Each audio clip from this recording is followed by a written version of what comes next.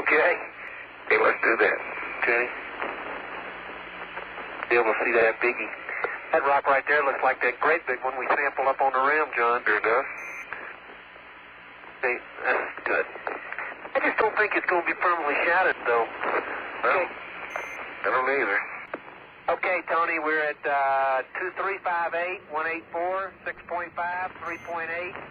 You may have heard that things in space are big. But have you ever wondered how big the things we see in the sky truly are? We can measure an object's diameter to be billions or trillions of kilometers across. But at some point, that really big thing in the sky is just really big. As the numbers continue to grow, it's easy to lose your bearings of just how big these distant objects really are. How big is big? And what's bigger than that?